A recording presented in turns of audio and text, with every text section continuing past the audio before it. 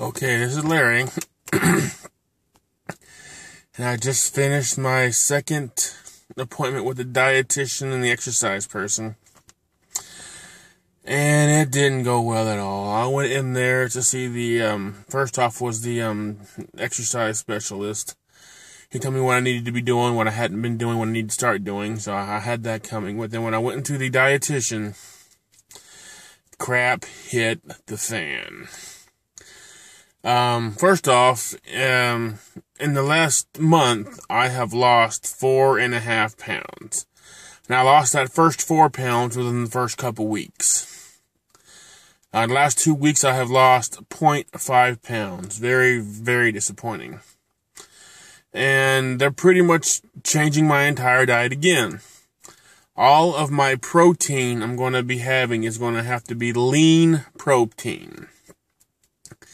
Lean protein isn't going to be terribly cheap. It's kind of expensive, and we're kind of on a shoestring budget right now anyway. We're in the process of moving, so money's going to be tight. So I'm going to have to go with that. The biggest thing is I was eating 2,550 calories a day.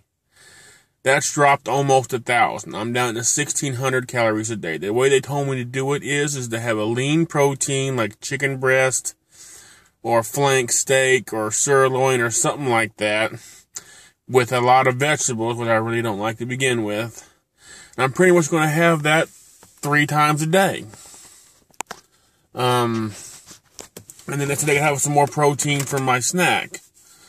So anybody who watches this, I mean, if you're a God-fearing person, pray for me, because this is just going to be almost impossible. I went from 4,500 calories a day when I wasn't doing very good, 3,500 calories a day before that, down to around 2,500 or 2,800 calories a day. And I've never been as low as 1,600 calories a day. I mean, the only one good thing is they said I can pretty much eat dill pickles, cucumbers with a little bit of salt on them, as much as I want them. That'll be my free snack. So they're probably going to take the pickles away next time, because there's too much sodium. But that's where I am right now. I'm encouraged. I am hopeful that I can do this.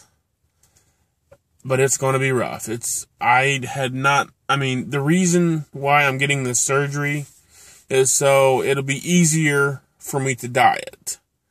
This is a diet that I don't know if I can do it. I really don't. I hate to be all bummed about this, it's supposed to be positive, for people who are watching this and are going to go through it.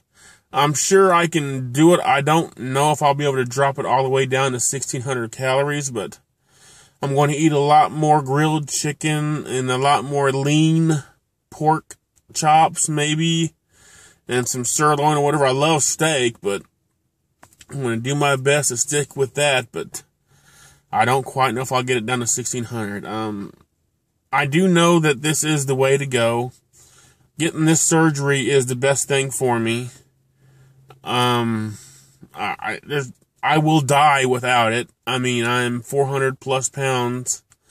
You can't do that and expect to live past 45 or 50. And I want to live a very long, happy life for my wife. I love her a lot. I want to give her a kid someday. And I don't want to die when that kid's still in preschool. So, I'm definitely going to do it. I am motivated to do it. It's just, at this point, it's seeming almost impossible.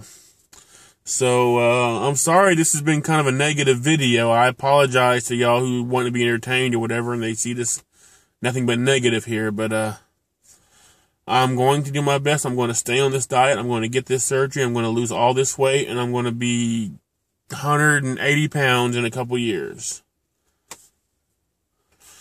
Thanks again. This is Larry, and I'll get back with you whenever I have another update, probably next month sometime. Wish me luck. Bye.